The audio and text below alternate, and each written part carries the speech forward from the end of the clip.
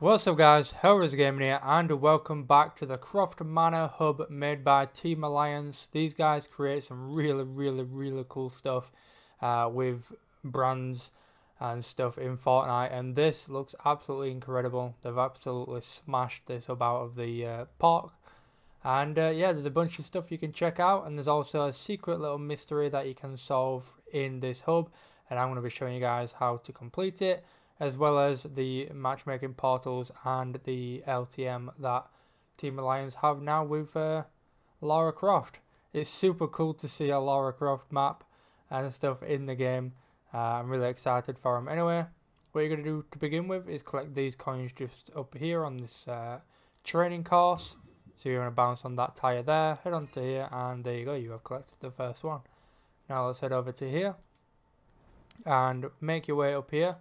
This parkour is not too difficult, but obviously I am absolutely terrible at it, so I'm going to find it. There we go. If this video did help you, by the way guys, make sure to hit that like button, subscribe for more because I do these hub tutorials every single week, and click that bell to get notified when I upload in the future.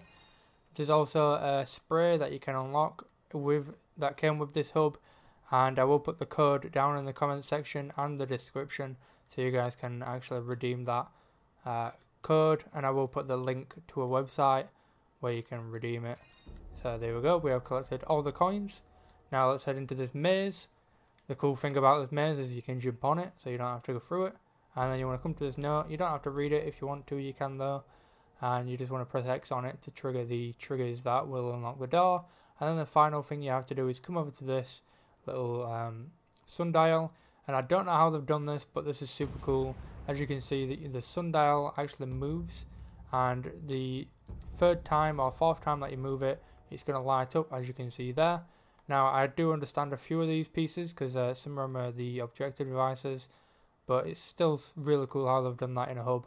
Anyway, let's head over to where the door opens and the quest is completed.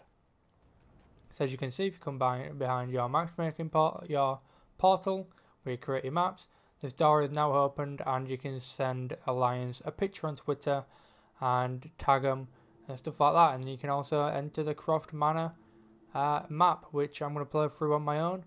I hope you guys play through it as well. If you come over here, you will find a matchmaking portal with their LTM. I believe this is an LTM. I haven't actually checked the menu yet. But what's super cool about this is I've actually put in my new map, Skyland's Adventure Death Run. So anyone who plays this LTM will actually be able to see my map, which I'm absolutely grateful that Alliance has actually done that. So thank you to those.